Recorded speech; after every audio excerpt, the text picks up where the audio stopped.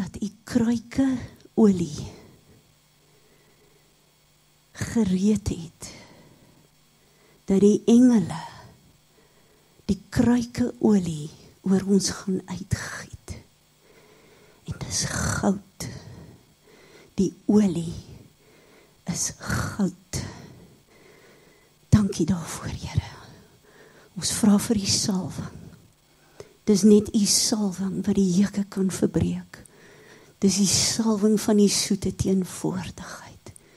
En ons verwelkom u. Ons sê, kom doen u die werk. Dit is u werk, dis u bruid.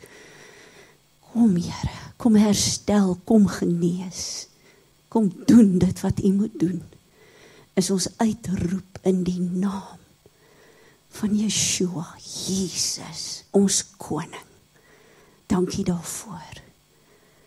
Amen. Amen.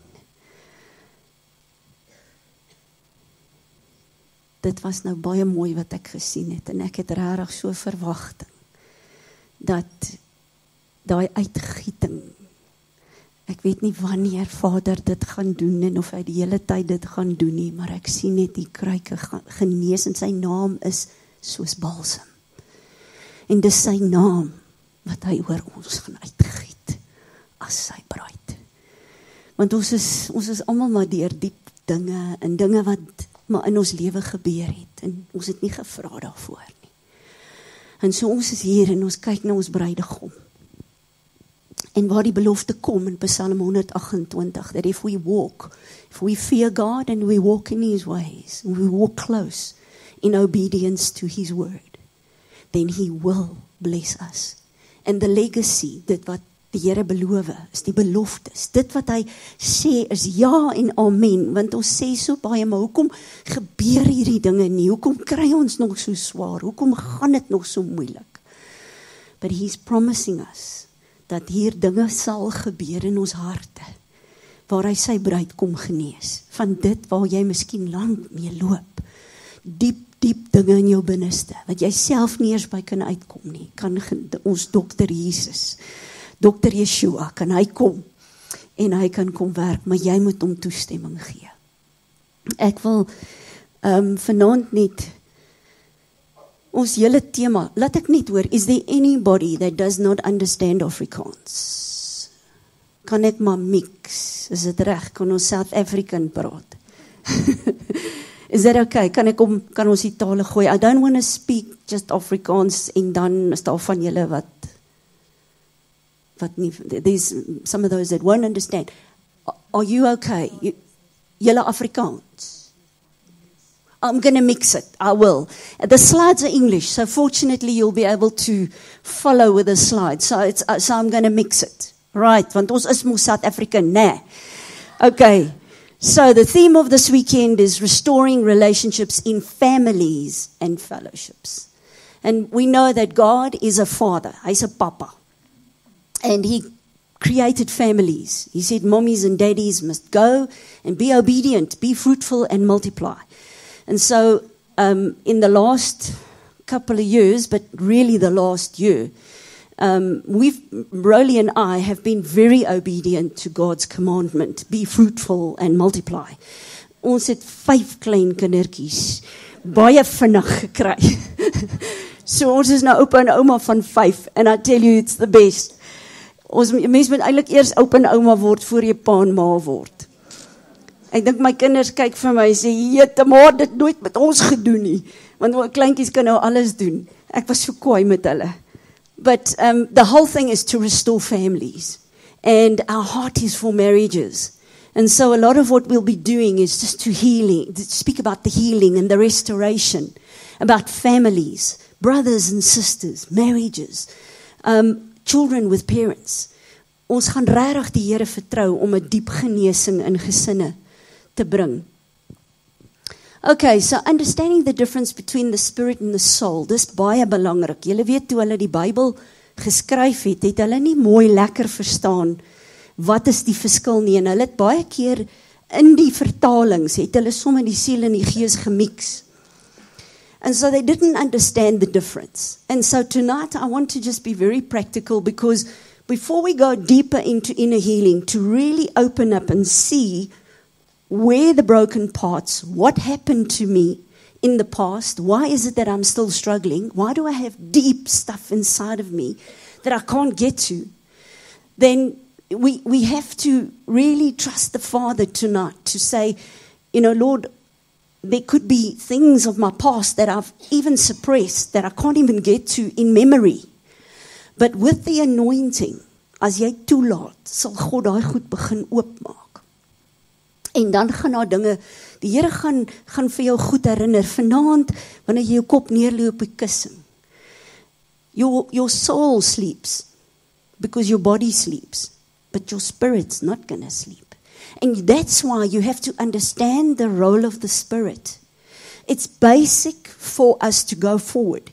And I want to do it very simple, very easy, just understanding the difference between the soul and the spirit, so that I really can know that when I pray, and I pray that what I'm going to teach you tonight, I'm going to show you scripture, that there's a difference between pain in the soul and pain in the spirit. And as a counselor, if you are here as a counselor, when the person sits in front of you, jy moet onderskei. Is daai pyn in die gees of is die pyn in die siel? Want jy bid dan spesifiek in daai rigting, maar jy moet dit weet, jy moet dit verstaan. En so ek wil hê dat ons dit mooi oopbreek vanaand. So kom ons kyk 'n bietjie dat God die Vader, toe hy alles maak, when God created the whole world, and we see this beautiful world around us. And I know that Gauteng is beautiful. Daar is regtig mooi plekke hierso. Maar voor julle hemel toe gaan, moet julle Kaap toe kom. Julle moet kom oefen. Hoe gaan die hemel wees? But every place where God puts us, it's beautiful because God made it. And for many years I was running counseling. Van die oggend tot die aand doen ek berading. En ure met mense spandeer. En een aand onthou ek stap so uit om die mense te groet. En ek kyk op en ek sien die beautiful hemel en die sterre. And it was like just the Lord whispered and he said, when last did you see that? And think about the wonder of my creation. And I realized I've been so spiritually minded that I'm no earthly good. And there's a saying that the rabbis say, that one day you'll stand before the Father and give account, not only for what you've done wrong, but also when you didn't appreciate the beauty of creation. Die wêreld wat hy vir ons gemaak het om te geniet. Die voëls, die blomme, die tuine. Man, die wurmpies. Al daai dinge. How God made it. And we must appreciate. Julle weet as 'n ouer 'n babietjie kry, nou ons het nou baie van dit geoefen met ons kinders en die kleinkinders. Hoor hierso, het hulle ure prams gesoek en 'n kot gesoek en 'n teddybeer gesoek en die regte klere en het hulle nou te kere gegaan om die regte goed te soek vir daai baba. So dat as babietjie kom, the room is perfect. The parents are prepared. Baby is ready. Come baby, come. Everything has been done for baby. I remember coming home with Renee, my firstborn, and I'd done her little room up. And I walked from the hospital and I walked in with her and this little baby is just lying there and I'm got Renee, look what I did. Mommy made this. Look what, and I knew little Renee, her spirit heard. Haar verstandjie kon dit nog nie verstaan nie. Maar Gees het gehoor. En dis wat ek vir julle wil oopbreek. Julle moet verstaan wie is ons. You must know who you are. That you're spirit. And so when God made this beautiful world and he put all the plants and everything there, and he wanted to have these beautiful flowers and trees for us to look at, he spoke We know God spoke everything into being. He spoke to the earth. And what happened? Phew, the trees came forth. The flowers came forth. Now if I go and I take the tree and I pull it out of its source, God spoke to the earth. The earth is the source of the tree. If I remove it from its source, what happens?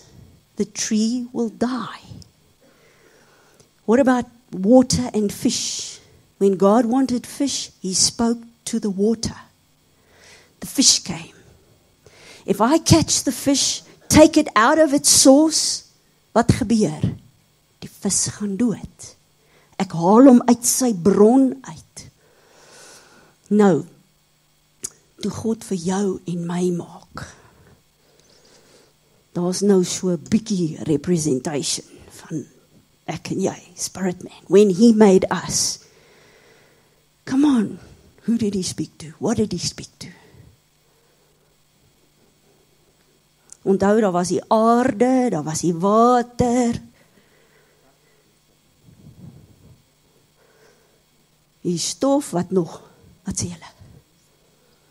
Who did He speak to? Amper. He said, let us make mankind. So He spoke to Himself.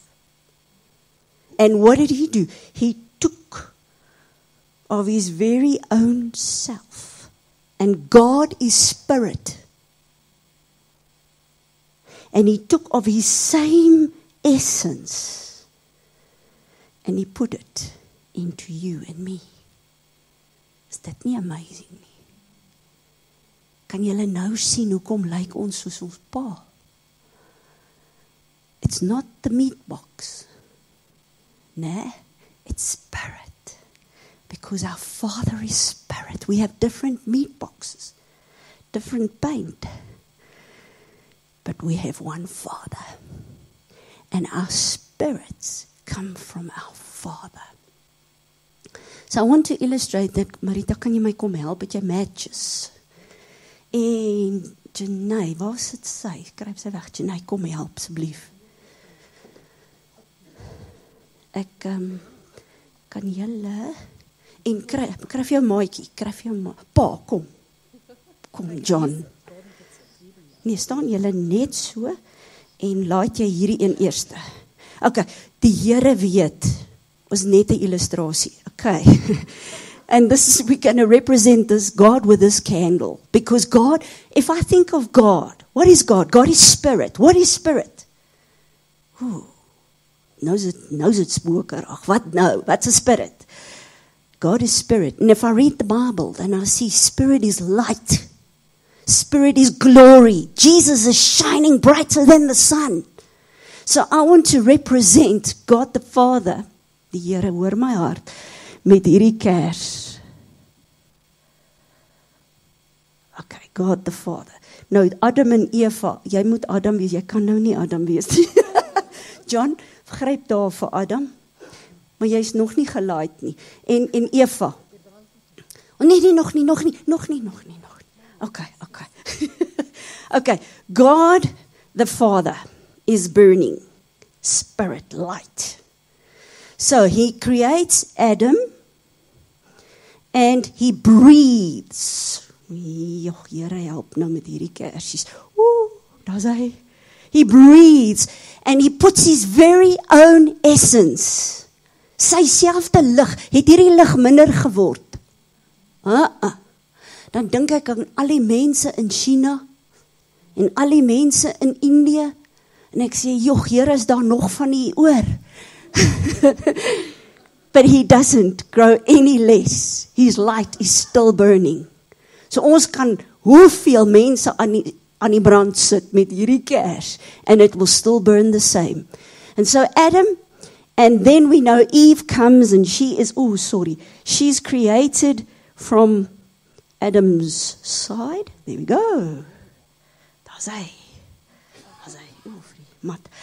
Okay, so now, Efakie. Eva, kom ons blaas nog so bietjie.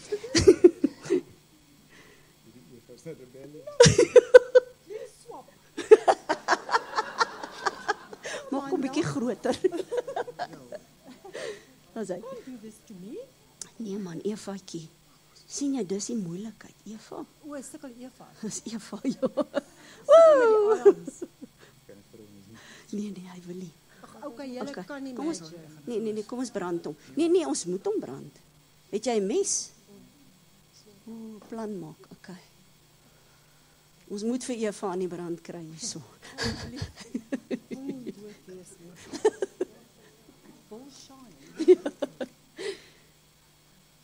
Daar's hy. Ons wen. Mooi. Daar's hy. Nou sal sy blink.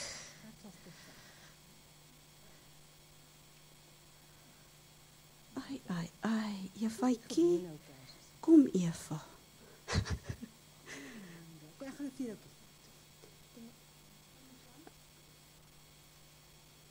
Is dit 'n lighter? O, mens, mooi.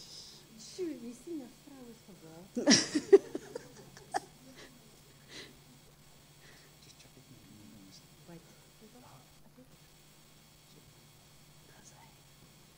Mooi, John. Adam vat nie nonsens nie.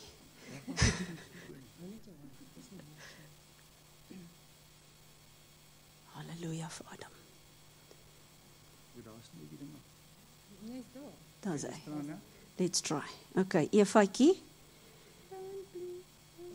Dit is nou so moeilik om daai liggie. Daar's hy. Halleluja. John, het jy hom? Waar's hy? Okay. Ons is nou gemaak in die beeld. We are created in the image of God with the same light spirit. Okay, we created in God's image. And then we know that the snake came. And what was so sad, I thought that Adam was somewhere digging in the garden, but it wasn't. He stood right next to her. And he heard what the snake said. And God had given Adam a command, and he said, guard and protect. Because you see, when he made Adam was made out of the dust. But when he made Eve, he used a different Hebrew word. Did you know that? For Adam, he just created him from the dust. Just a normal word. But for Eve, the word in Hebrew is like an architect that designs a house, like a perfect design. She was built. Julle girls, ons is gebou om te hou. And so God built us. It's a different Hebrew word. Is dit nie amazing nie? En die Here sê vir Adam, sy is die cherry op die koek van my hele skepping. Pas haar op. Look after her. Protect her. And then we see the snake comes, and he doesn't go to Adam. He goes to Eve. And he comes with a deception. You know the story. She eats of the fruit, and what happens? Nee, ons het so gesukkel om daai liggie aan die gang te kry. And so Adam sees this whole thing, and he sees, but he's lost his wife because somehow there's a disconnect now. Her spirit is not burning anymore. She's not clothed with glory anymore. En sy sê, vat die vrug en eet. En wat doen hy? Wraggies, hy doen dit. Hy vat dit. En daar, wat gebeur? They were cut off from their source. And God said, if you cut off from your source, you will die. And so every baby that gets born in this world today gets born with a dead spirit. You're not connected to your source. Jy kan kerk toe gaan. Jy kan hoe hard probeer elke nuwe jaar. Kan jy probeer sê hierdie jaar, Here? It doesn't work. Toe kom Yeshua, Jesus, en hy sê, you must be born again. Nou hoe nou, ek kan nou nie weer, en hulle was te mekaar, en dit is nie 'n fisiese geboorte nie, dis hierdie waarvan Jesus gepraat het, waar hy gesê het, you've got to be born again, you've got to be reconnected back to your source. Otherwise, we've got nothing to work with. Jy's afgesny van God, al probeer jy hoe hard, al probeer jy hoe religious wees, kerk toe gaan, ek het my kerk, ek lees my Bybel, ek dien my God, maar jy kan nog steeds afgesny wees. If you're not born again, you're not reconnected. Dit is die woorde van Jesus. Daar's net een pad. There's not a whole lot of ways back to God. There's one way. It's through the blood of his son, Yeshua. En wat dan gebeur is die mens, die mens, omdat hy nou soek, hy's 'n geestelike wese. Nou is die mens verlore en hy's honger, nou gaan hy kerk toe en hy dink, dit gaan my red. En nou probeer hy elke Sondag in die kerk, en jy weet, dit was mos die ordentlike ding om te doen, jy moet Sondag kerk toe gaan. Almal gaan Sondag kerk toe. Tot die bergies, jy weet daar in die Kaap, as jy vir hom nou 'n ietsie gee, die Here seën jou. Jy weet, hulle is baie religious, so ver van die Here af. But they know all about it. But you see, they cut off from the source. And that's what so many people are. They try all religious ways. They try Muhammad. They try Allah. They try Hinduism. They try witchcraft and ancestral worship. Hulle probeer allerhande goed, want you see, they know there's something missing. I'm a spiritual being, but I'm not connected. En wat dan gebeur is, dan begin ek my oop te maak en bloot te stel aan gevalle engele, demone, want hulle is mos spirit. En daar's mos power. And so where there's power, that's going to draw me. That's why the young people go into Satanism and they try the devil's power. So they try witchcraft because they can see the devil's power. Die kerk moet die krag van God terugkry. We need to see the revival fire again. Because only then we will see the people start coming back. And so this is what man has been doing vir jare, en hoeveel van ons, dan probeer ons die waarsêers, en ons probeer fortuinvertellers, en ons probeer die songomas, en hulle gooi vir ons die bene. We trying, weet julle wat, ons land, die ouens wat grond gehad het, en probeer het om volk te kry om te kom werk, hulle het verbond gesluit met die voorvadergeeste. En hulle deals gemaak, en hulle het songomas, tot nou, die polisie, ek werk met die polisie, daar is soveel goed daar, dat hulle songomas het, wat saam met hulle werk, om hulle sake op te los. Dit is shocking. But why? Because man has been cut off. He's not connected to his source, but he's trying all sorts of whatever the devil gives him, because that man is a spiritual being. So I try this and I get connected to demons and I try that. En so word ek in allerhande goede ingelei en ek word ingeënt in dit en toegewy aan dat. And then I get spiritually bound. Nou hierdie naweek praat ons oor die wonde. Ons gaan nie praat oor bindings nie, maar daar's 'n hele ander kant van die muntstuk. Wat ook 'n hele naweek se teaching is om deur daai goed te werk, waar ons die bindinge moet breek, waar ons die vloeke moet breek, wat deur die voorvaders gekom het. But we've got to understand, I'm spirit, and I've got to get reconnected back to God's spirit. En so kom daar 'n dag wat iemand vir my die gospel bedien, en vir my sê, you've got to be born again.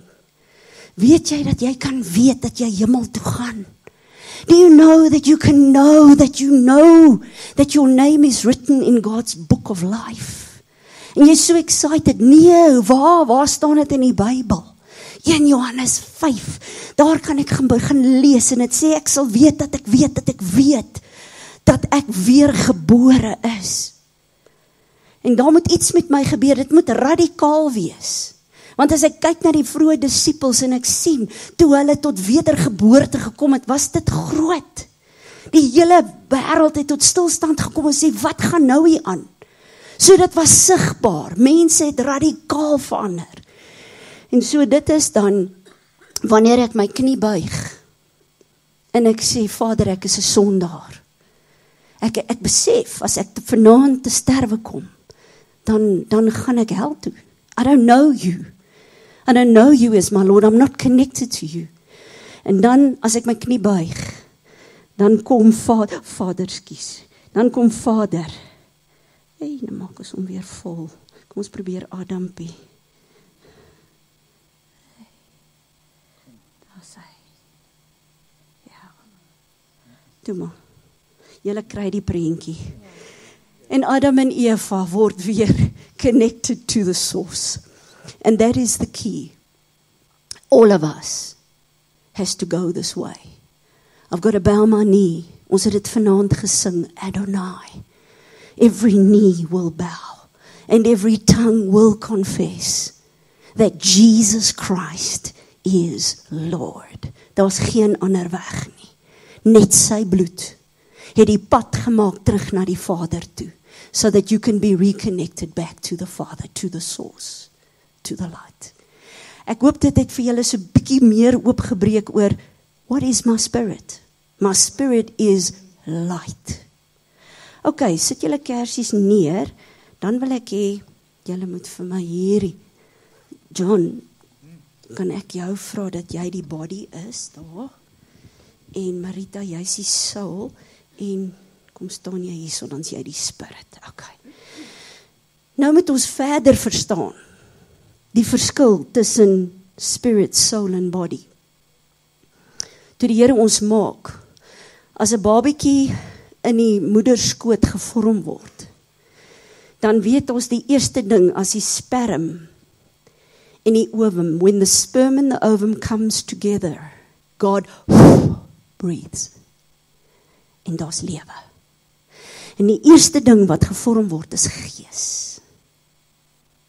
So, as ons berading doen, en daar sit 'n volwasse persoon voor jou, en hulle sê vir jou, Amanda, ek het verskriklik angs, ek het vrese, dit gaan vreeslik sleg met my, en help my asseblief, bid net vir my, ek weet nie waar kom dit vandaan nie, maar ek moet op pille gaan, en ek weet dis nie die Here se wil nie. En dan bid ons, en ons vra, Vader, waar kom dit vandaan? What is the root of this fear? Where is this coming from? En terwyl ons bid, en dit is iemand met wie ek gebid het hier, jare terug by Iskor, ons het in Vanderbijl Park gebly, en die ou het hoog op die krane gewerk, en toe het hy verskriklike vrees, en hy sê vir my, Amanda, ek gaan my job verloor, I'm so afraid of heights, and we prayed, and we said, Father, where does this come from? And the Lord showed him, he got the vision, and he saw in the womb, hy's in sy ma se moederskoot, en sy's besig om 'n aborsie, sy probeer 'n aborsie doen op hom. En hy skrik, en hy sê, kan dit waar wees? Kan dit wees, dat my ma, ek sê, ja, dit kan wees. Kom ons vra en ons bid, en ons werk het deur, hy sê, is reg, maar ek gaan met my ma check. Hy is huis toe, en hy het met sy ma gaan check, en dit was toe so. Sy het so geskrik, toe hy vir haar vra, ma, wou ma my gehad het. Joh, toe baar sy net uit in trane, en sy sê, nee. En toe kom het uit, dat sy probeer 'n aborsie pleeg op hom. Nou, as jy met 'n mediese dokter praat, wat nie geesmens is nie, wat nie hierdie goed verstaan nie, sal hy sê, Amanda, impossible. Daar's nie 'n manier, dat hy dit vir jou kon vertel nie, want weet jy wat, daai babietjie was so klein, ma het net uitgevind sy swanger, 5-6 weke swangerskap, dis klein, en nou wil jy vir my sê, hy kan onthou, sy ma wou hom aborteer, medies impossible, want jy sien, die babietjie daar's nog baie werk wat God doen om daai babietjie aan mekaar te weef, en siel werk glad nie, want siel moet wag vir die liggaam, want jy sien, die liggaam is hierdie twee werk vreeslik nou saam, want siel kan niks doen as die liggaam nie daar is nie. So siel wag ook, tot babietjie so 10, so 6 weekie, 7, ons kleintjie, ons kleinste kleintjie is nou 6 weke oud. En sy het vandag vir ouma gesmile. En sy het haar smile, ag, dit was so beautiful. Nou wat gebeur is, haar sielsdimensie, haar persoonlikheid, is nou besig om deur die lyfie vir my te smile. So die lyfie sê, daai siel moes wag. Want liggaam moes 9 maande gevorm word en 6 weke voordat daai breintjie genoeg konneksies het om te smile vir ouma. Verstaan jy hoe werk dit? So, as ek kyk waaruit bestaan die siel, dan sien ek, wow. Okay, siel bestaan uit denke, wil, emosies. And so the Bible says that my soul, David tells me, Psalm 23, the Lord is my shepherd, I shall not want. En dan sê hy, he leadeth me, en dan sê hy, he restoreth my soul.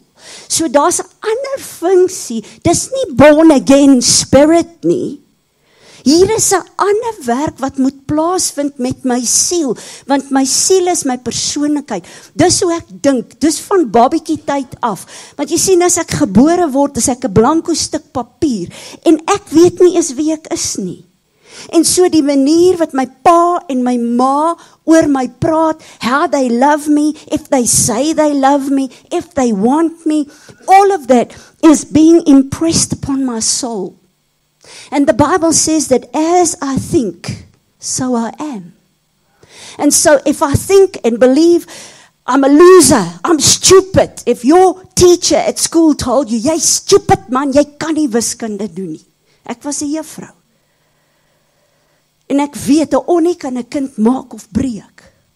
Waar jy in die army afgekraak is en gesê het, maggies, jy kan niks, jy's 'n niks werd, man.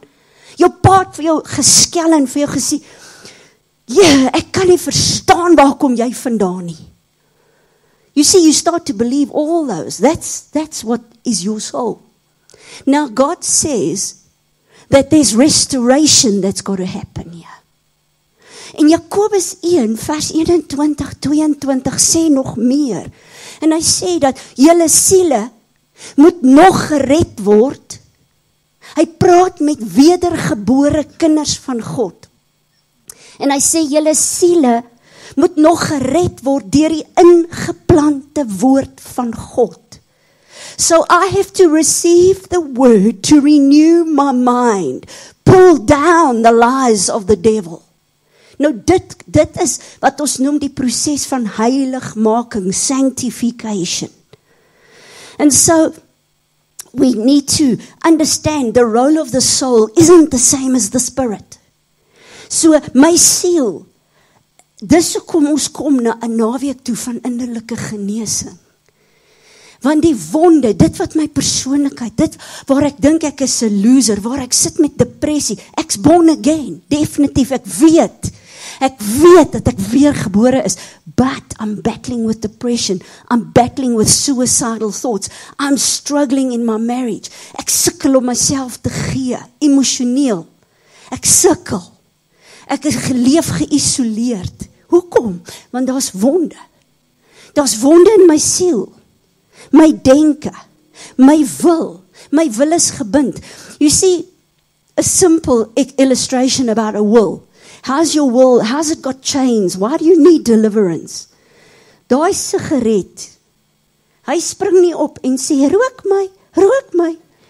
Dis jy wat hom vat. Verstaan julle?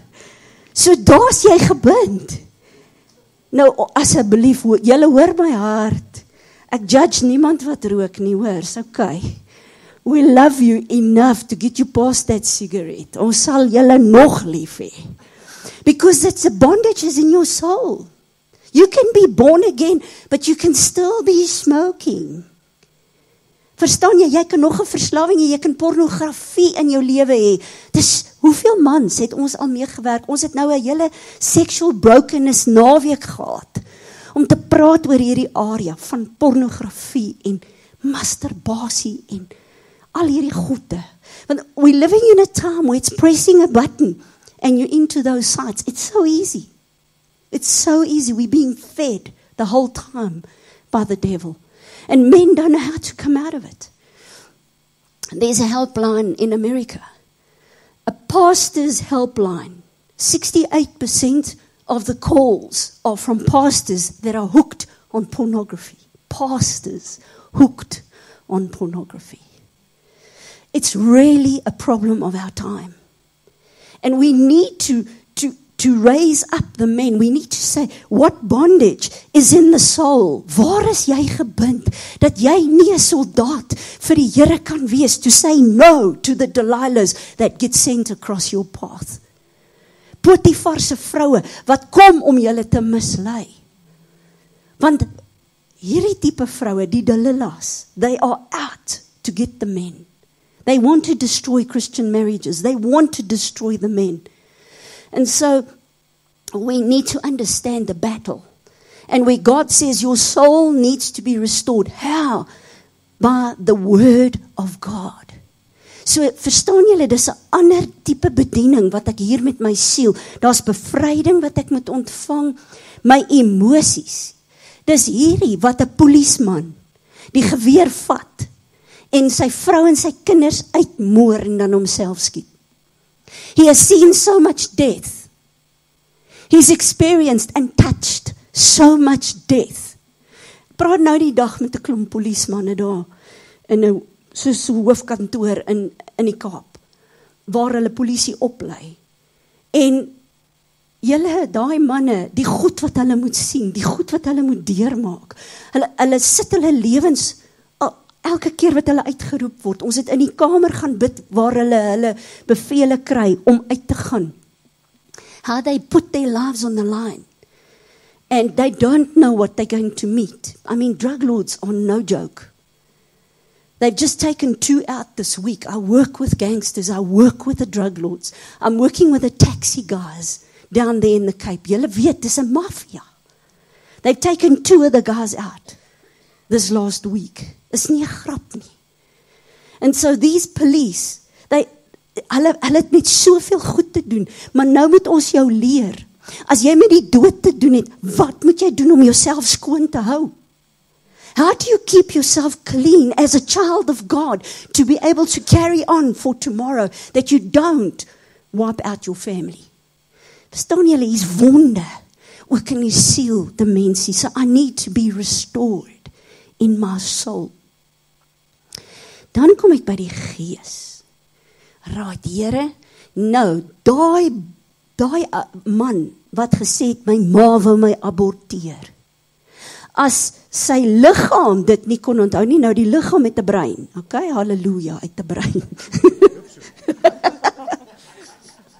John. That's why I made you the body. En dan die siel moet wag vir die liggaam. Hierdie 2 werk baie saam. Siel kan niks doen. So as body, if body is in a coma, what happens to soul? Soul can't operate. So if body is handicapped, let's say the mother was drinking and there's brain damage. Soul is handicapped. But hallelujah, not the spirit. This is the best news. And this is what's so amazing about how God made us. We made in His image. Spirit. So as iemand lê in 'n koma, is 'n ou tannie en sy kan nie sterf nie. En die family, dit rek net uit en ouma gaan nie dood nie.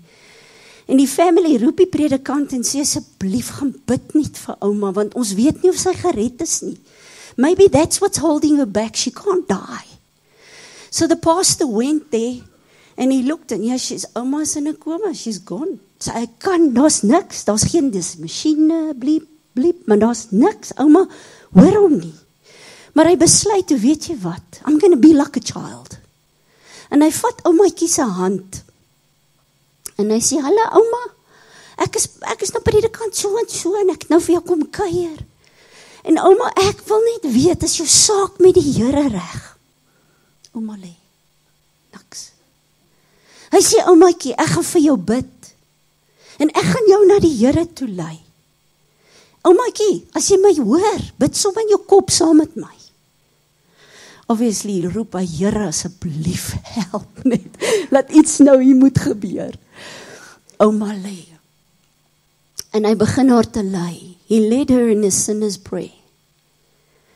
And when he said, Amen, he saw a big tear running down her cheek. En oumaatjie is daai aand huis toe. Her spirit heard. Gees het gehoor. Hierdie deel couldn't hear. There was no reaction. But the spirit did. As jy vir iemand in die hospitaal moet gaan bid, moenie vaskyk op wat jy sien nie. Go for the spirit. Go for the spirit. Want dit is hierdie deel, wat dieselfde materiaal, the same essence as God Almighty. This is how I'm made in my Father's image. Ek wil julle vertel van 'n pastoor. Sy storie was op televisie en hy het 'n boek geskryf en hy vertel dat hy was by 'n konferensie, klomp pastore bymekaar en hy's op pad huis toe en hy's in 'n motorongeluk. En hy weet presies wanneer die ongeluk plaasgevind het, want die klok op die dashboard van sy motor het gestop. So with that timing of the clock, they knew exactly the time of impact. It was a big truck, head-on-head collision, and he was dead. So the paramedics were first on the scene. They got him out, did all the tests. He's dead, put him in a body bag, zipped him up, and left him there. Now they're waiting for the police, because the police have to do the measurements and write a report. So his friend stayed a bit longer at the conference, and he's coming down the road and he sees this big commotion, truck accident, terrible. And he hears the Spirit of God say to him, go and pray for the man in the blue car. So he stops the car, gets out, and he gets to the blue car. And he sees the body bag. And he looks up, he says, God, he's dead. So he thought, I've never prayed for a dead man. En ek's te bang vir hierdie een. Nou lyk ek nou rarig stupid. So he decided he'll sing. It's safer. He'll just sing a song. I think I would have done that too. Baie slim. En hy gaan sit langs die liggaam. En hy begin te sing. What a friend we have in Jesus. En die stem kom uit die body bag. All our burdens he will bear. En hierdie pastoor spring op en hy hardloop. En hy gaan soek die paramedics. Hy sê, hey, dat man gesing. Hy het gesing uit die body bag. Hy sê, impossible, he's dead. No, there's a voice, he's singing. En hulle kom maak oop, he's die man.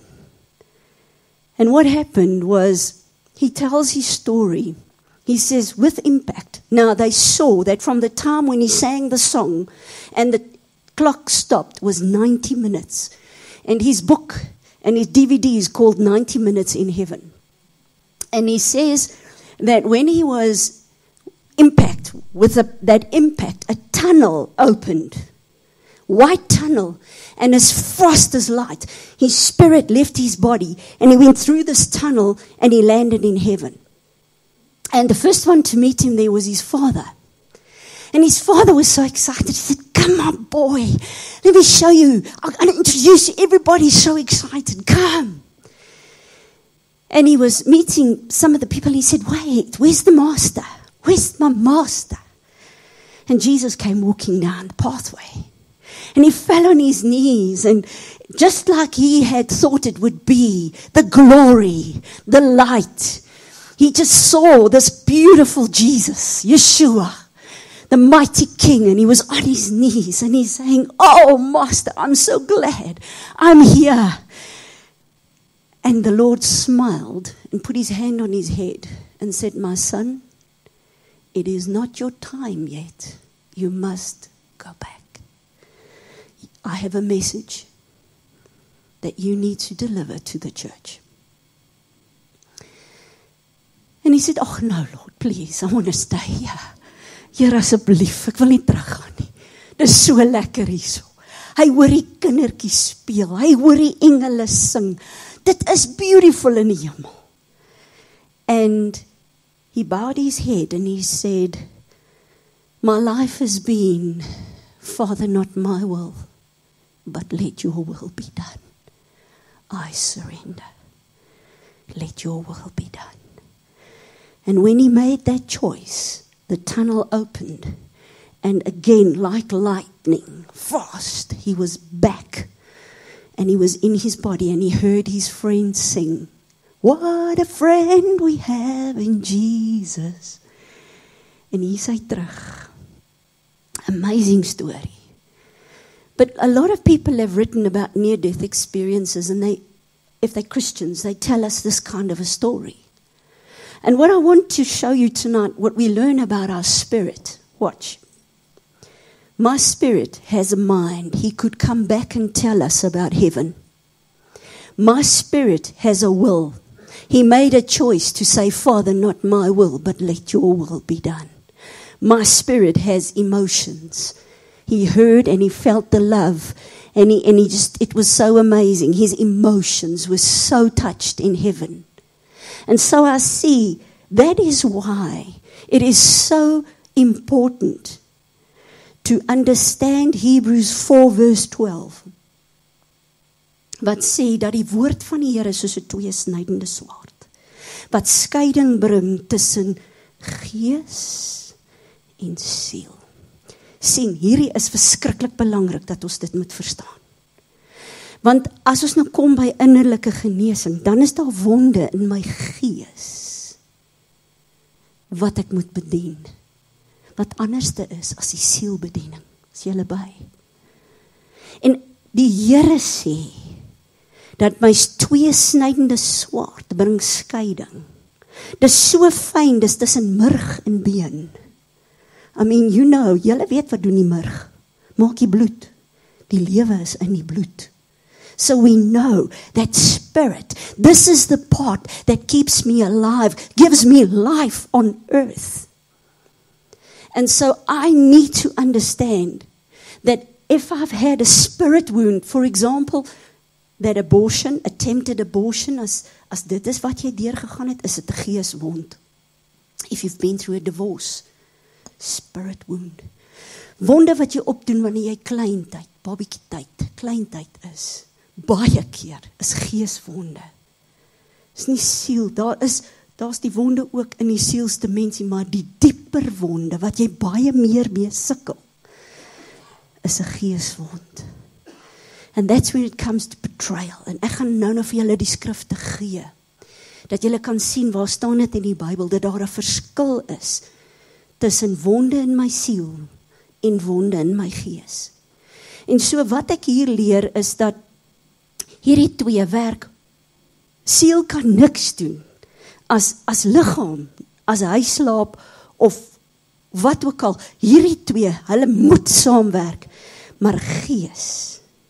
En dis wanneer ek dan bedien en as jy aan die uiterlike kyk, then it looks, oh Lord, this is impossible from the outside. But Lord, I am now going to address the spirit. So Janae, you, spirit man, you've been made to lead. You've been made to be the head and not the tail. Soul man, by the way, you have done a very good job. But you know what? You can't lead anymore. I'm sorry.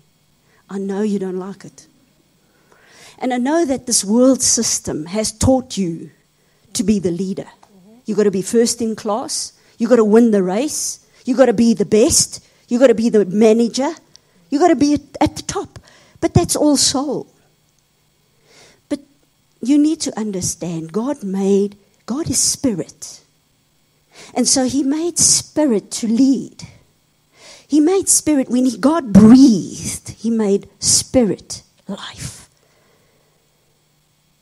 And so you waited a while before you could do anything. But I know the world system taught you all wrong. And I know that every time you've had to step forward and you had to lead and you had to take, you've done a good job. Regtig. Jy het baie goed gedoen. Verstaan dit. Jy was altyd beste en die mooiste en die slimste. Al die dinge. Jy sien, maar die wêreldsysteem sê, een is beter as die ander. Maar die Here sê, we are all equal. But if I look at soul, I don't see that. Because, we boost die een bo die ander. And that's not God's way. So soul man, I'm very sorry. But I'm going to have to ask you a very important thing. You've now seen God is spirit. He's not soul. So I've got to ask you, you've got to step aside. I'm sorry. I know you don't want to. Okay, spirit man, come forward. En julle moet met julle spirit man praat. David het dit gedoen. David spoke. And he said, bless the Lord, O my soul, want die siel wou nie. O, jette, nou moet hy vas en hy ruik hy lekker brood. Bless the Lord, O my soul. Hy wil nie. Die siel sê, ek's honger. En hy maag grom, want onthou hierdie twee werk saam. Nee, hulle twee is 'n team. But if I want to walk in the Spirit, and I want the fullness of the Spirit, then I have to know that Spirit has to lead, but I've got to feed the Spirit. And the only way the Spirit can grow is through blessing. Nou, ek weet nie van julle nie, maar my pa was alkoholist. So ons was 5 kindertjies, baie armoede, pa het sy werk verloor, baie drama in die huis. My pa was bekend as Dronk Dawie, en ek was Dronk Dawie se dogter. So jy dra 'n label, jy het 'n mantel van skande en skaamte. Ek sit voor 'n kroeg as 'n kind, so ek groot geword het. I grew up in front of a pub. Ek het drank gehaat, ons moes vir daai oomies altyd sing. Ons klomp loutjies het gesing. My pa wou breek met ons sing vir die oomies in die kroeg. That was my life. So I grew up with a lot of baggage, a lot of wounds in my soul and in my spirit, but I didn't know it. Ek dacht, is normaal, so wie ek is. Ek het tiks toe gekom, julle, om hier te kom swat. Stikkend. Ek moes op 'n beurs, my pa het gesê, vir wat wil jy swat? 'n Vroumens swat mos nie, 'n vroumens het nie geleerdheid nodig nie. Sy gaan mos trou en babies kry. Why do you want to study? En ek moes 'n beurs gaan kry, en ek moes maar gaan leer. But I said I was going to study. I just thank God for my mother, because it was my mother that said, get your education. Both of them only at standard 6, grade 8. So they had no education, but my mother said, if I had education, I wouldn't have suffered like this. Get your education. And so all 5 of us got our degrees through Mom. And she worked very hard to get us into studying. We got bursaries and we had to work it back. It was hard. En baie wonde, baie dinge in my lewe. En ek nie besef al hierdie goed nie. En ek het hier gekom tiks toe en ek was so stikkend. Die Here se genade oor my, ek het tot bekering gekom hierso, radikaal tot bekering. And God really did such a deep work. If he didn't, I could have been a prostitute, I could have been a lesbian. So many things, I could have been an alcoholic, a drug addict. But God, everything was there, the potential was there, my bloodline was rotten. My ouma het teekoppies gelees, so I was open for the occult. Verstaan julle, soveel goed wat met ons lewe kan verkeerd gaan, en ons gaan in verkeerde goed in, doen dinge. And so there are wounds. And I want to tell you that my whole life growing up until the age of 40, I never heard one blessing out of my father's mouth. Nie een keer het my pa ons gebless nie. I don't know what it's like to get onto a dad's lap. Ek verstaan dit nie. Ek weet nie wat dit is om 'n pappa te hê wat vir jou veilig laat voel, beskerm laat voel. I don't understand that. And so, it was only when I turned 40 dat my pa het toe verskriklik gedrink, sy lewer was gaar. He had cirrhosis of the liver and he was very sick. And I went to a service where they said, who will stand in the gap? Who wants to stand in the gap? Ek verstaan toe nie eers wat's dit nie. How do you stand in the gap? Ek sê maar ek gaan staan in die gap vir my pa. I mean, you know, I had like no faith for my father to be saved. I had faith for everybody else, but my dad, I'd say, God, do you know my father? Hey, do you know him? Hy is so trots en hy, Here, ek weet nie of u hom kan red nie. But I went and stood in the gap, and a couple of weeks after that, I got a call. My mom said Dad was very bad. Went home from Pretoria down, all the way down to Potchefstroom, Suidkus, Natal, waar ek groot geword het, gebore is en groot geword het. En ons in die huis ingestap en pa hy het horries gehad op daai stadium. It's where you see little green men and where you lose your mind because of alcohol poisoning. And I could speak more easily to my headmaster at the school than to my father. I had no relationship with my dad whatsoever. I hated him. I had no respect for him, yet I feared him. My pa het ons verskriklik bang gemaak. Hy het ons gedreig met 'n geweer om ons te skiet. So I knew a lot of, my dad was very aggressive. There was a lot of anger, murder when he was drinking. He was very abusive. And I saw all of that. I saw the ugly part of him. And so I hated him, yet I feared him. Julle weet, dis 'n daai, it's terrible om so huis groot te word. Jy's so stikkend. En daar het die Here toe gesê, gaan na jou pa toe. Gaan bring vir hom hierdie woord. Here asseblief, ek is so bang vir hom. En ek het hierdie woord by die Here gehoor en ek het al bewend. Het ek daar ingestap en ek het vir hom die woord gebring. En daar het my pa omgedraai. En het sy hart vir die Here gegee. En hy was 5 jaar, was hy nugter. En 5 jaar het ons 'n nugter oupa gehad, want ons die klein kinders daar. En 'n nugter pa. En in daai 5 jaar het ek gehoor hoe hy ons seën. But growing up for 40 years, I never heard that. And the only way that your spirit can grow, nou wat vra ek julle vanaand, hoe lyk jou gees? My gees was totaal anoreksies, julle. Ek was so swak. As iemand net vir my skeef kyk, jette, dan is ek nou in 'n toestand. Ek's born again, julle moet dit weet, gloria, halleluja, op pad hemel toe.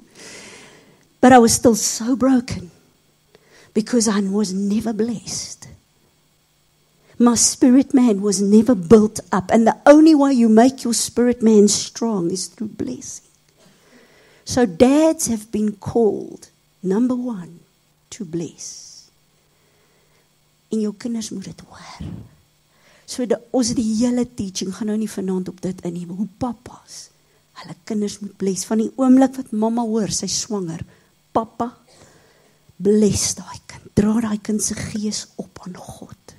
Connect the spirit of your baby with God's spirit immediately. That's your job as a dad. Jy's nie eers 'n skrynwerker, 'n IT man, whatever jou beroep is. That's not who you are. First of all, you're a dad. You're a father. Ek het so respek vir een van ons cricketouens wat nou bedank het. Weet julle hoekom? Hy sê, I don't want to be another statistic where my children don't know me because I'm all over the world with the cricket. But my children don't have a father. And he's resigned to go back to be a father. Is dit nie mooi nie? What set an example. God is calling back the hearts of the fathers back to the children. And the hearts of the children are turning back to the dads.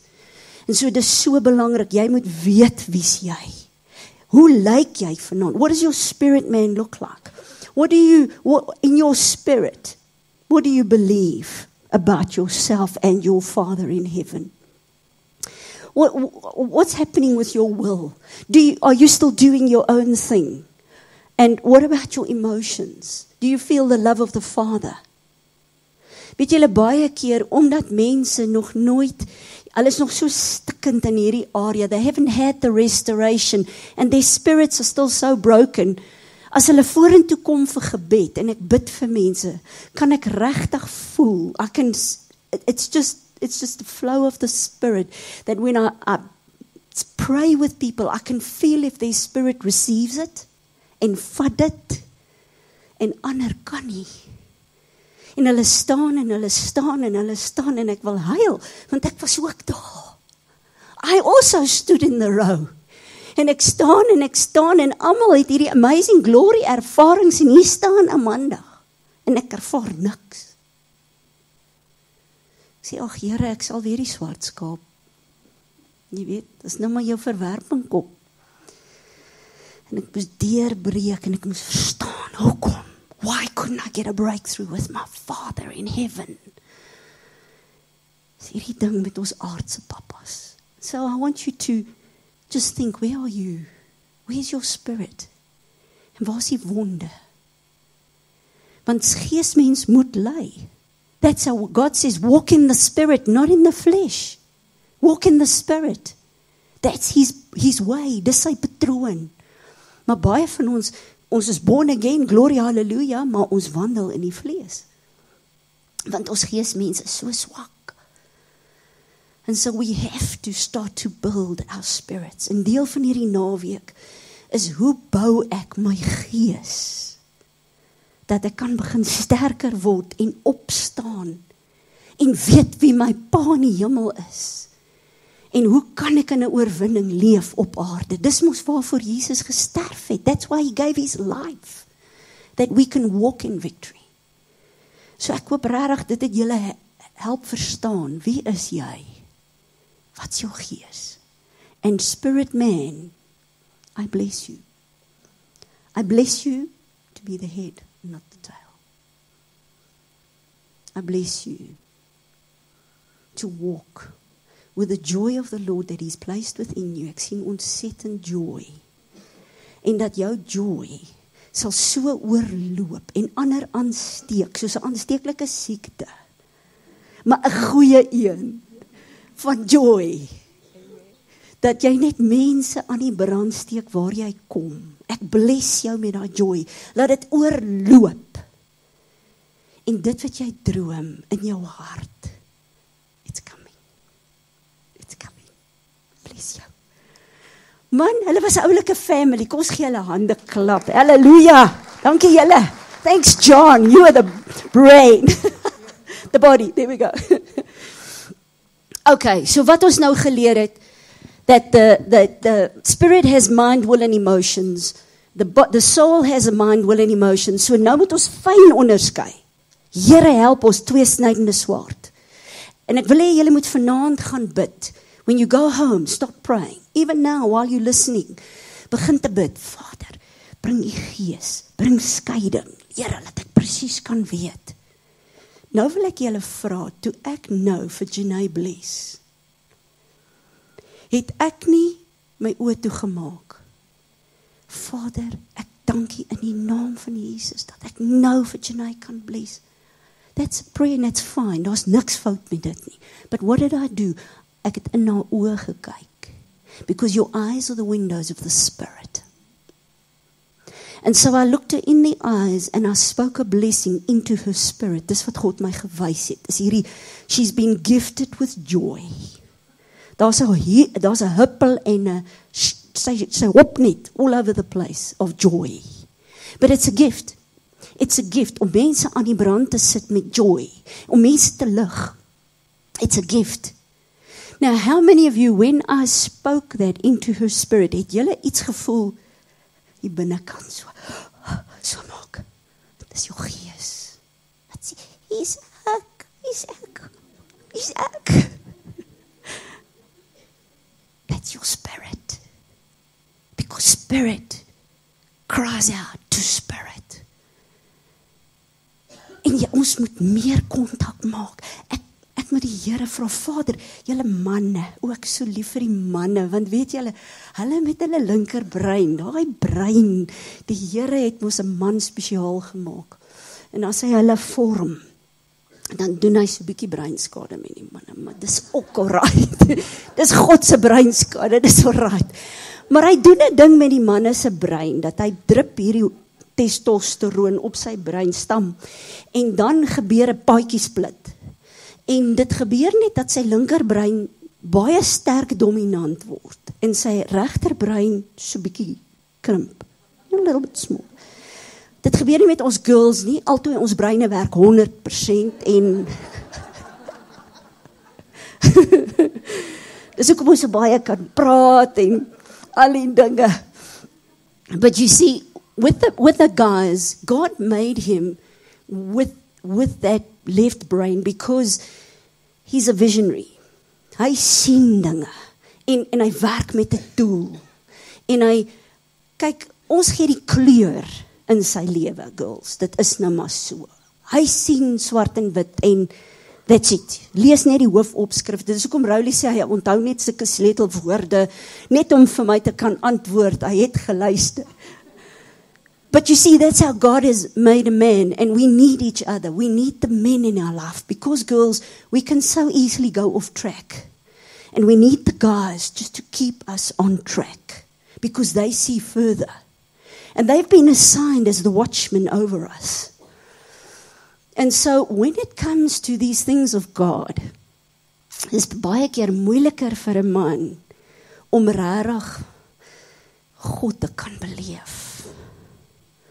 Want sy linkerbrein is so sterk ontwikkel en hy analiseer en hy beredeneer en so manne, julle moet spesiaal vanaand bid dat die Here julle help, that God will help you to discern between spirit and soul.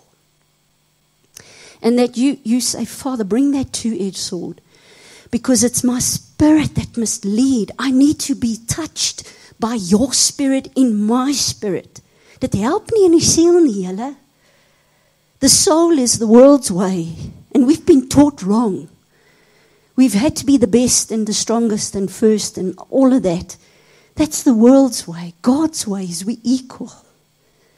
We have equal value before Him. We all made in His image. And every one of us have got special, unique gifts.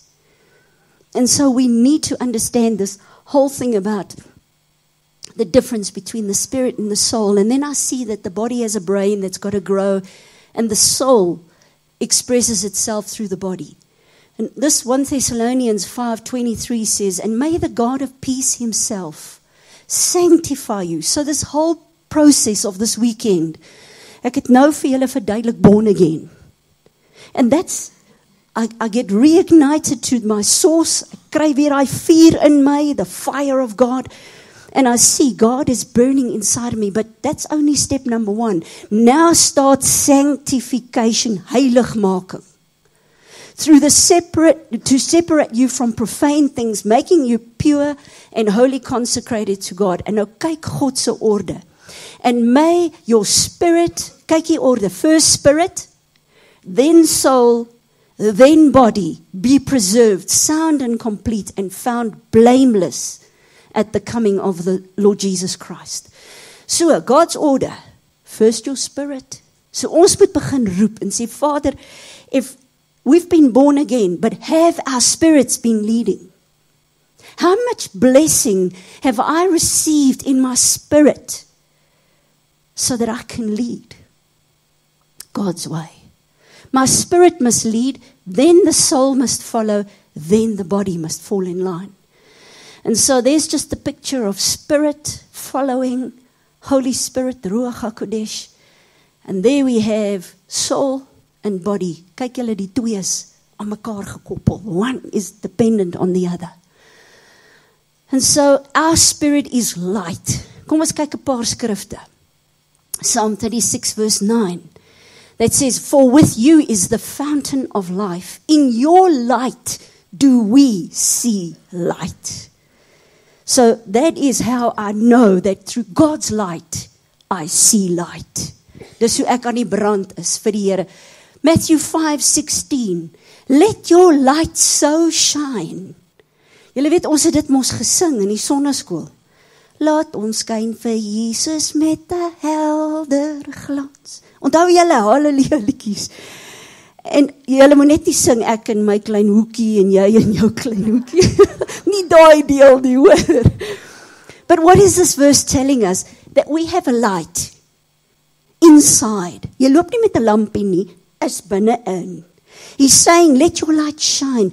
And through your eyes, when you go and buy bread, when you put in your petrol, look them in the eyes, say, how are you? I bless you for this day. It costs you nothing. Let your light shine. Dat hulle later vir jou sê, man, wie is jy? Wat het jy? Jy kom altyd met hierdie smile op jou dial. Dan sê man, ek het 'n rede. My verlosser leef.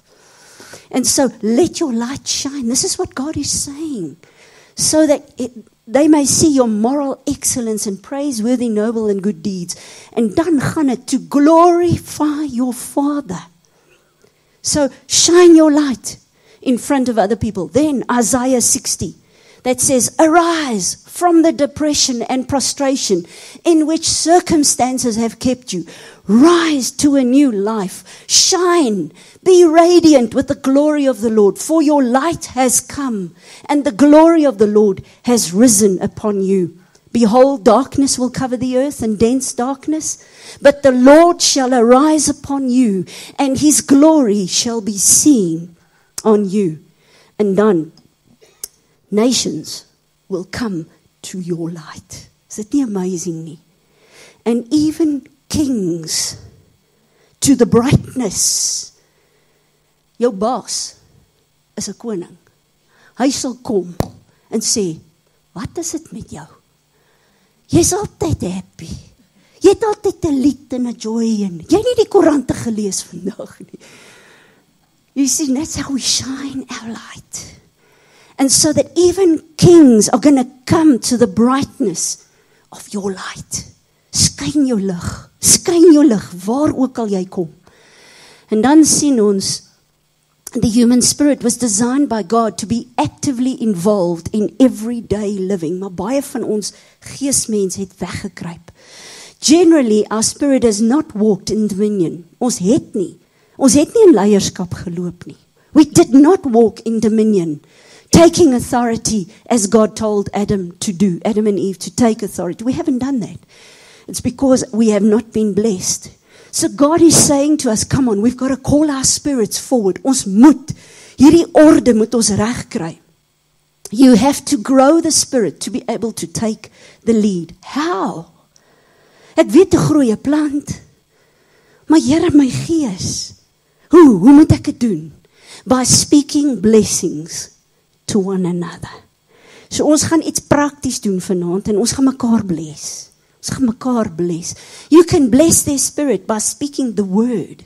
This is always safe. Jy kan die woord spreek. Soos ek gesê het, Janae, jy is die kop en nie die stert nie. Dis woord. So jy kan die woord, soos wat God woord vir jou gee vir die dag. SMS somebody and bless them with the word. That's how our spirits will grow.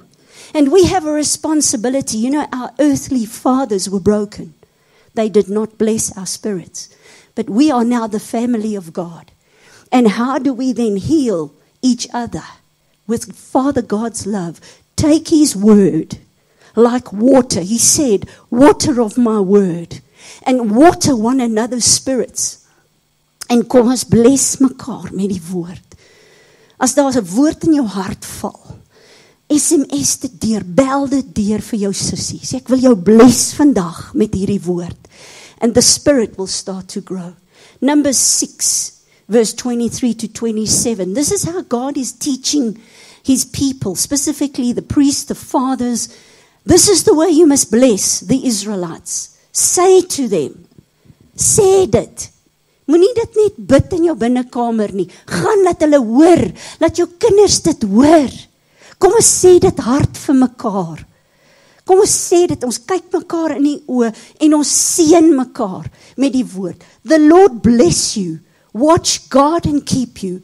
The Lord make his face to shine upon you and enlighten you, and be gracious, kind, merciful, and giving favor to you.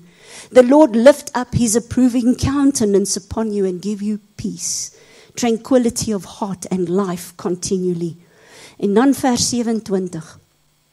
Fathers, when you do this, if you bless your wives and you bless your children, then God says, the fathers shall put my name upon the Israelites, the children, the wife.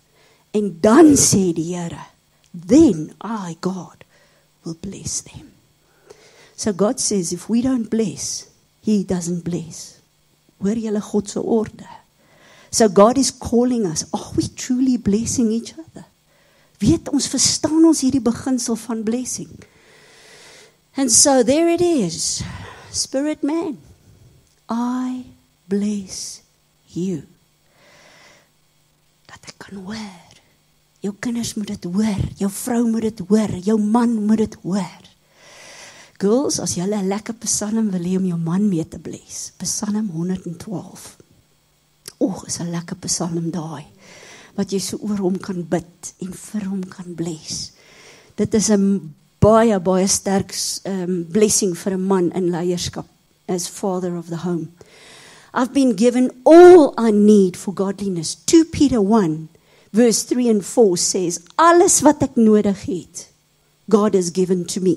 In my spirit, when I got born again, God put everything inside of me that I was able, whatever I need, God has given me. So ek moet net weet, I've got to tap in to the anointing that God has given me. Alles wat ek nodig het, het hy vir my gegee. En so, ek sien dit in hierdie skrif, en hy sê, by means of these, he has bestowed upon us precious and exceedingly great promises. God het dit vir ons beloftes gegee. Hy het gesê, ek wil julle seën. Hy het vir ons gesê, hy wil ons genees. Hy het die beloftes gegee. En hy sê, hy het dit vir ons hierdie beloftes gegee, so that through them you may escape from the moral decay, the rottenness and corruption that is in the world. En so, ag Here, kyk hoe lyk baie van ons nog. We are still in a mess, because we've been looking outside. As daai ou vir my bid, en as daai een vir my bid, en as daai een, nou hierdie naweek wil ek hê, julle moet saam met my opkyk. Because the answer is with him. And in him and through him, he gives me everything I need. Is julle met my? We look up together. En help ons dat ons nie so lyk met die modder gegooi en ons het so hard probeer. Instead of insight for the resources, ons moet, Here, wat het U in my gedeponeer? Dit is U lewe, U opstandingskrag. Ek gaan môre met julle deel, 'n fenominale ding wat die wetenskaplikes nou ontdek het. Dat julle gaan dit opstyg. Dit is amazing. Ek is mos 'n skynat juffrou, so ek watch al hierdie goede. Maar dat amazing dinge wat hierdie wetenskaplikes ontdek het van die opstanding van Jesus. En wat in jou gedeponeer is. When you were born again, do you know the resurrection power that is inside? That God, sy saad, hy sê dan met wedergeboorte, jy is nou weergebore met God se saad. So Vader, as U alles vir my gegee het, dan help dit nie ek soek buite vir hulp nie. I find it in Him. As julle by, I will unlock it in Him. Alles is in Hom. Hy het vir alles gesterf. Okay, so hier kom die skrif met pain and the difference between the spirit pain and soul pain. There are two types of pain, and we need to discern pain in the soul from the pain in the spirit. Kom ons kyk die skrif. Job 7 vers 11. Therefore I will not restrain my mouth. I will speak in the anguish of my spirit. I will complain in the bitterness of my soul. En so gaan julle begin om die skrifte raak te lees, die verskil tussen die gees en die siel. So ek kyk bietjie die psalms, kyk Dawid het sy hart so op. He wrote his heart in the word. Just read how he speaks about the spirit and then the soul. So who's got to teach me about my spirit? It can't be the pastor. Kan nie Amanda wees nie. God has appointed somebody else to teach me about my spirit. It's the mandate God has given the fathers. And so God is all about blessing, want hy's 'n pa. Immediately after God creates man, he blesses man. And he connects man's spirit with his spirit. Hy het mos gekom en hy het eers vir Adam en Eva geseën. He blessed them and he said, be fruitful and multiply. So before they got a job, he blessed them. Okay, now we see to bless means to remove all restrictions. It's amazing. As ek dink die goed wat my pa op ons gesit het, my boeties, if I think of my brothers, julle het swaar gekry met my pa. En the insecurities and the fears and the lack of manhood that my brothers suffered because my dad never affirmed them in their manhood and never blessed them as men, as his sons. And so you carry a lot of baggage. Jy dra hierdie goed binne in jou en you seen it that to bless means I remove restrictions. But when I curse someone, it means I put limitations on them. Soos my pa, ag jy simpel man, jy kan, hoekom drop jy die bal? Man, het jy pap in jou hande? Jy weet, en het jy alweer gedryp? Ek het geweet jy sal niks kan doen in hierdie lewe nie. En sulke goed, ma, ek het eendag 'n mannekamp gedoen en een van die manne het vorentoe gekom, hy het so gehuil. En toe ek sê, wat is dit? Toe sê hy, my maat vir my gesê, sy moes my dood gelê het by geboorte.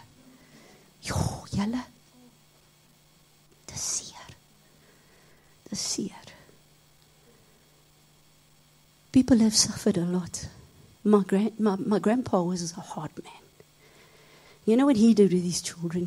When they were naughty, dan het hulle nou in die skuur, sulke balke. Julle ken 'n streepsak, mieliesak, né? Dat die kinders in die mieliesak opgehang. And they had to hang there for the day. No water, no food. It was hard. En ek is besig om in die Kaap te bedien en ek sê van my oupa het 'n tang gevat en het hulle ore geknyp. And the amazing thing was by the time they lived right next door to us, but by the time we started to get to know Oupa, he'd met the Lord. En ek kan nie vir julle sê, hy was die grootste oupa vir my. Hy was my pa-figuur. Hy was op die sportveld. As ek die hokkiebal slaan, is oupa daar. Kom man, die loop by die bal. En oupa roep vir my.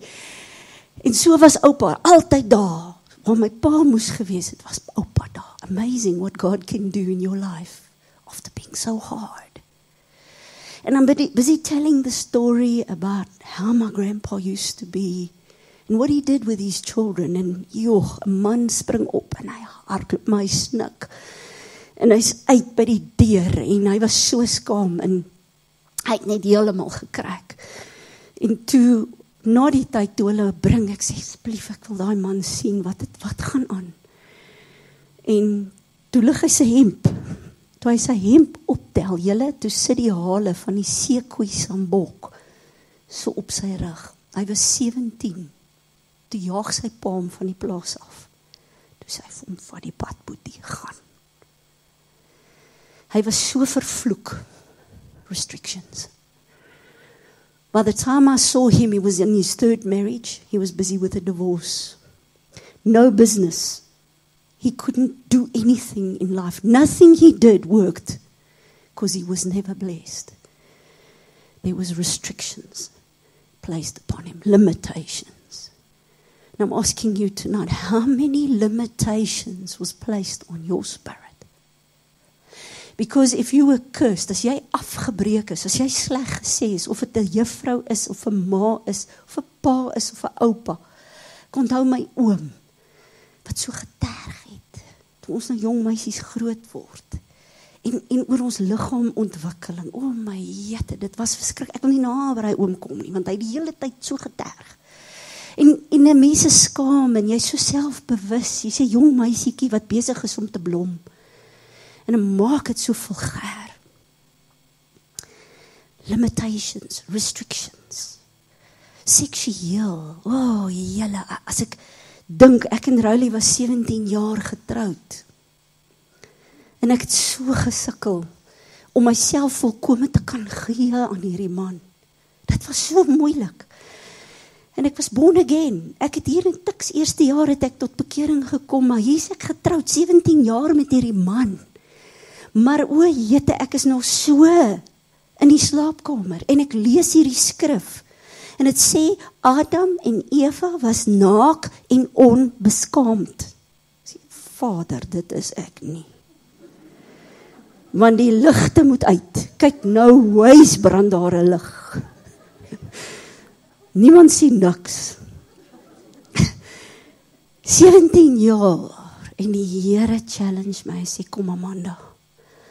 As jy sê Jesus Christus is jou Heer en jou verlosser, and He's redeemed you from the curse, why are you still walking with shame?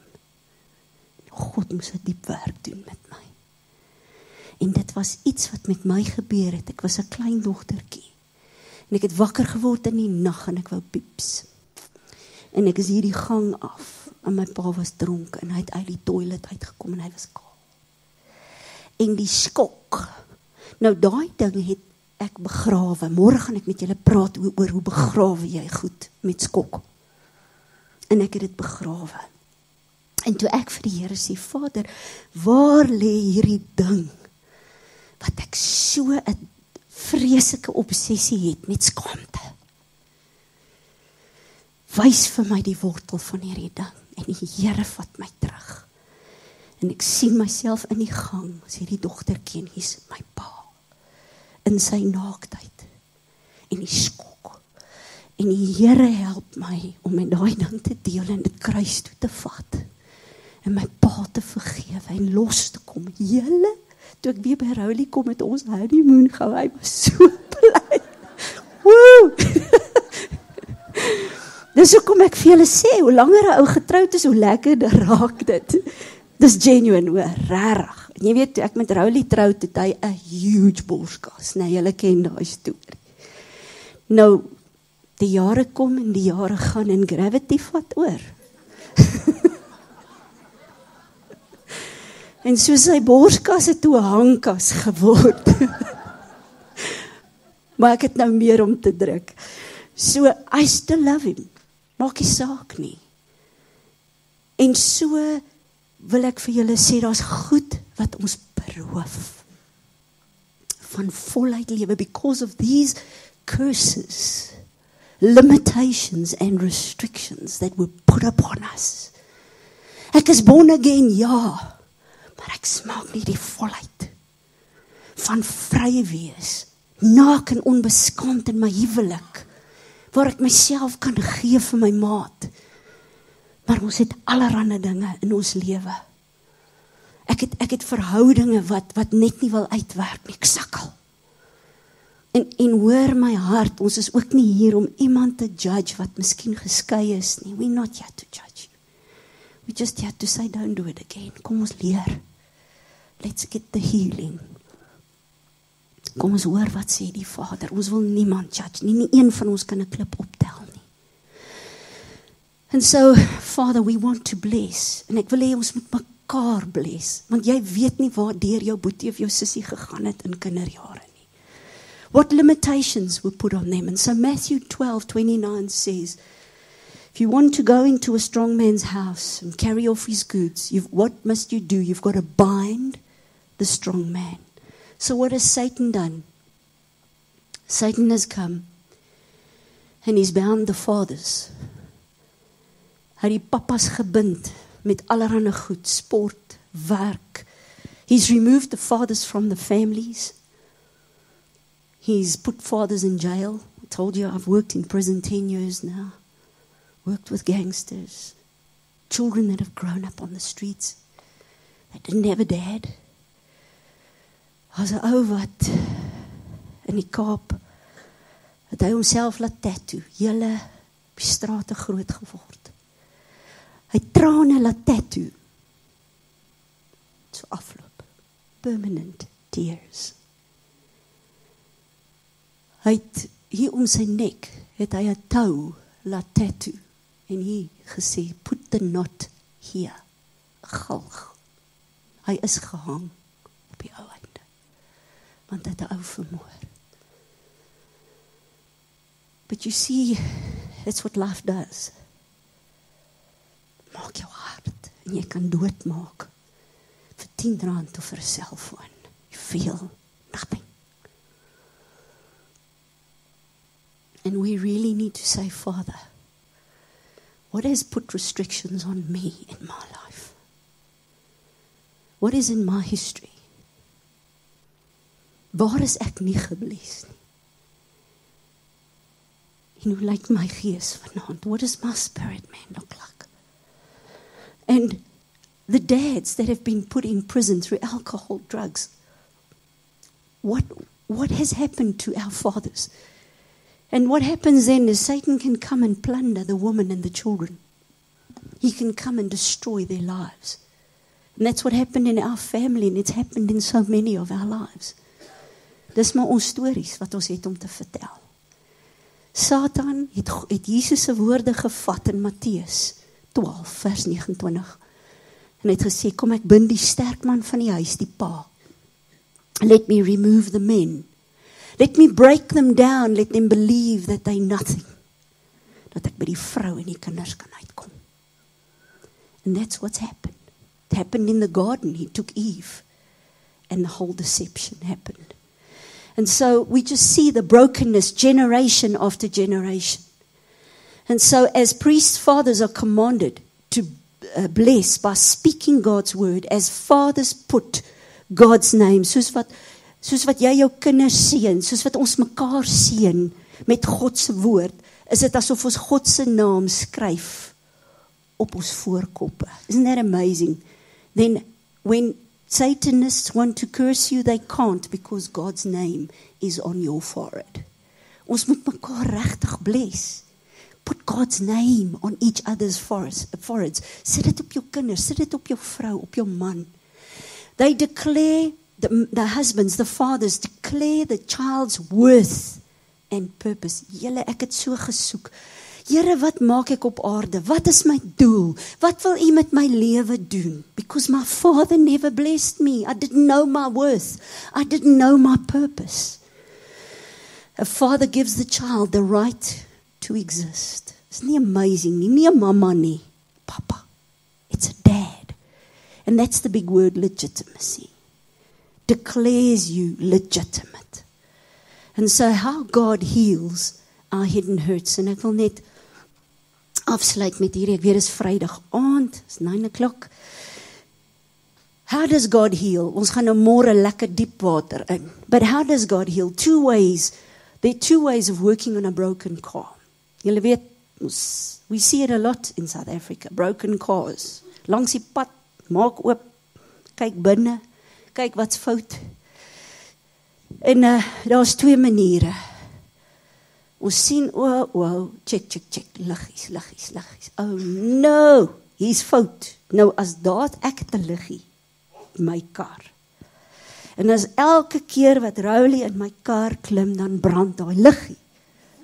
Dan sê hy vir my vrou, hoekom gooi jy nie petrol in? Hy sê, ek is nie lus nie tyd nie. Hy moet elke keer vir my gaan petrol ingooi, want is altyd hierdie liggie. Nou, wat ek kan doen, is ek kan nie hamer vat, nee. En ek kan hy liggie stik en kap, want hy irriteer my. Maar, ek dink nie, dit sal 'n goeie keuse wees nie. Okay, I make a choice. Choice 1, take the shortcut. Wat ek kan doen, ek kan nou onder die dashboard inklim en ek kan so 'n bietjie drade begin knip en sê nee man, daai ding pla vir my. And then I can keep on driving, maar ek gaan moeilikheid kry. And that's where a lot of the church is. Wat ek vir julle wil sê is, die liggies op jou dashboard is jou emosies. Dink mooi. Onthou, spirit het ook emosies. En as daar restrictions is dit spirit wound, want dis vloeke. Nou vra ek vir jou, hoe lyk jou emosies? Die ouens wat saam met jou leef onder jou dak, hulle kan vir ons mooi vertel. Maar as jy vir my vertel en sê, ag man, ek's alright, ek's fine. Ons dink almal mos ons is fine. David het sê ook, hy sê, ag Here help my. Ondersoek my hart, want ek my eie hart is bedrieglik. En so vra die Vader, Here, wys my vanaand, hoe lyk ek? Here, het ek hierdie emosies wat net uithak, wat ek so kwaad word. Iemand moet my nie trigger, en dan verloor ek dit. As ek sondig in die kerk, gloria, halleluja, prys die Here. Bad hemel toe. Ons sing dit in ons Jabula. Maar maandag, dinsdag, dan is dit 'n ander storie, nee. So ek vra vir jou, hoe lyk die liggies op jou dashboard? Flikker hulle. Want dit is my emosies waar ek uithak, of ek gaan in 'n gat van depressie, en dit vat my hoe lank om daar uit te kom. En nou moet ek by 'n dokter uitkom, en ek moet antidepressante kry, en hoor my hart mooi, Lukas was ook 'n dokter. So as jy moet pille kry om jou op die pad te help, dis okay. Ons judge jou nie, maar ons wil jou daar uithelp. Ons gaan jou nie op die pille hou nie. We want to get you out of that. But it's possible that you maybe need tablets to help you to stabilize, get a chemical balance. Ons het al met ouens wat baie seer het, wat deur verskriklik trauma is, en dan moet ons hulle vir 'n ruk op medikasie sit, dat ons by die wortels kan kom. Because they're so unstable, you can't work with them. So ek vra julle, hoe gaan dit met julle, as iemand jou trigger, wat maak jy? Maybe you've got a pattern, that when you do lose it, like the one guy said, as my vrou net jong, sy moet net 'n ding doen. Dan sy in sy kar, en hy's kroeg toe, en gaan drink, hy hom dronk. En hy spyt haar. Jy sien, daar sulke goeters, wat ons moet vir die Vader vra, Father, what's in my life? Let's be honest, al af die maskers. You can't bluff God. You can try and bluff everybody else, glory, hallelujah, but you can't bluff God. And this weekend, it's about being real. Let's face the truth about where do we come from? Where am I in my life now? Kan ek regtig in my verhouding, in my huwelik, met my kinders, met my boeties, my sissies, genuine lief hê? Because we are commanded to love one another, but can I? I remember that I would say to people, I love you, maar jong, ek trust jou niks. No way. Trust jou niks. Because I learned not to trust. Jy sien, as jy swaar groot word, no way do you trust. Jy watch jou rug die hele tyd. Kyk, my adrenaline het gepomp die hele tyd. Because I grew up in a home of fear. So I was watching my back the whole time, not knowing where I was going to get the next hit from. And that forms you. And so we need to say, Father, what's flashing? Oh, I had anger. Oh, julle, ek het so permanente fronsie. My kinders kon nooit, altyd kwaad, maar Sondag, halleluja, prys die Here. Maar die week verskreek hulle. I had all that anger inside of me. With Rowley, ek was kwaai met hom. Later het hy maar net stil gebly om die vrede te bewaar. Geen man gaan op my kop sit nie. My ma se woorde. Maar jy sien, dis daai goed wat jou vorm. En dan bring jy dit in jou huwelik in. And you're bringing all the bondage with you. You've got to ask the Father, hoe lyk jou lewe? What is on your dashboard tonight? So choice 2, dankie tog, ons het nog 'n keuse. Actually get down to the root of the problem. En dis wat my gebed is dit vir elkeen van julle. Let's get down to the root of the problem. Kom ons kyk wat's fout. Let us find out what happened, what went wrong. What went wrong in my life? What was my relationship with my dad?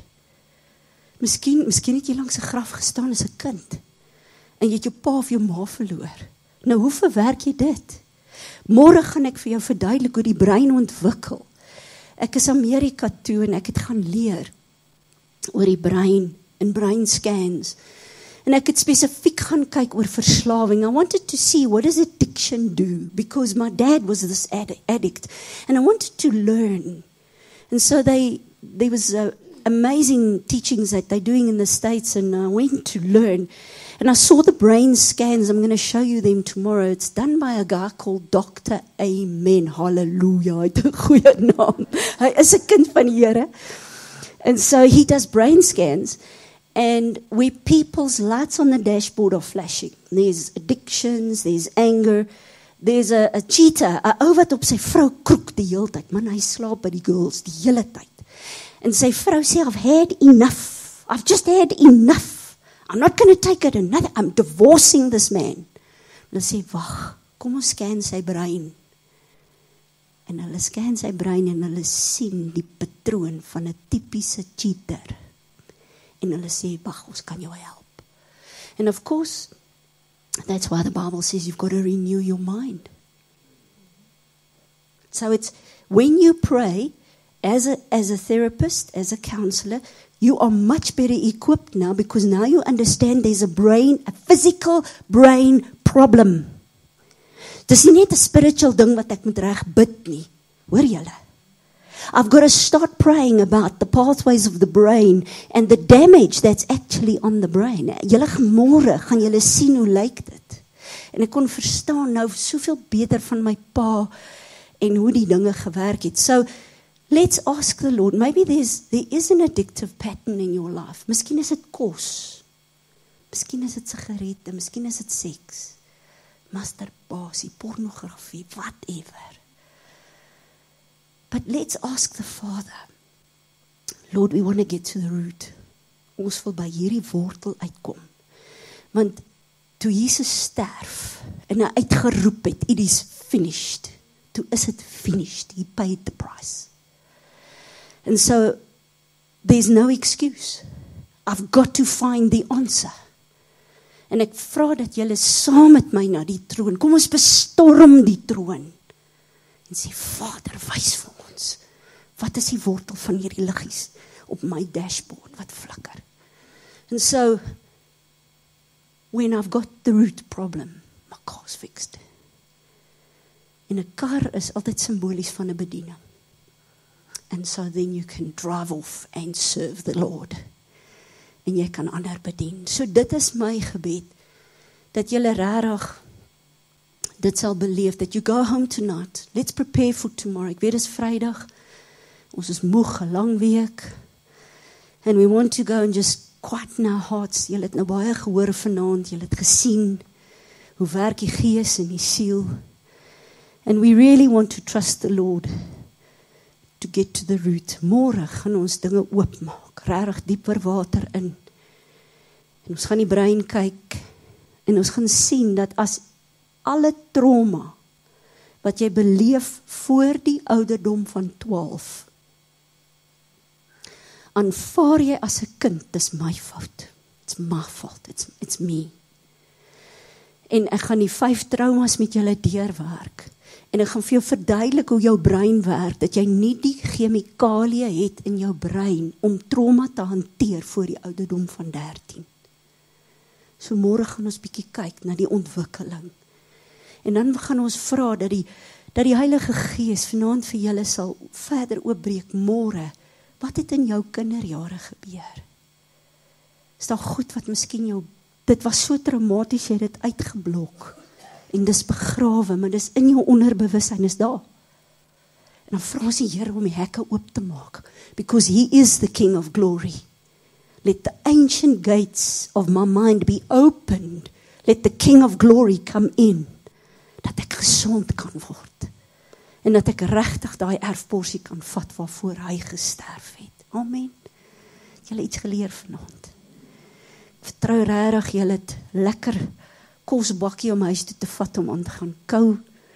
En môre begin ons. En dat ons dan die diep water vat. Kom ons staan. Riley. Waar's my man? Kan jy kom bid asseblief? Okay. Kom ons bid net saam. Hemelse Vader, ons wil net vir U baie dankie sê vir vanaand. Dankie Here dat